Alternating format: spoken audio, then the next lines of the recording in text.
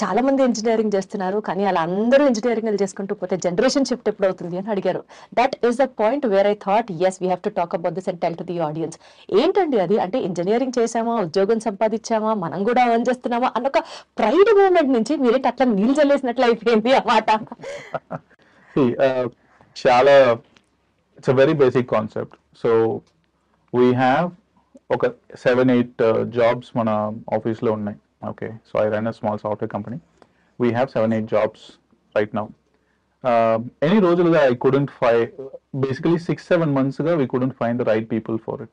So we went from 9 lakhs, 10 lakhs, 12 lakhs, 14 lakhs, 15 lakhs. The kind of quality what we wanted, we couldn't find. Almost ఒక్కొక్క జాబ్కి 800-900 members or resumes is what we are processing for every single job. So basically we have almost had to reject 5,000 plus profiles for those 5 jobs in the span of 6 months, right?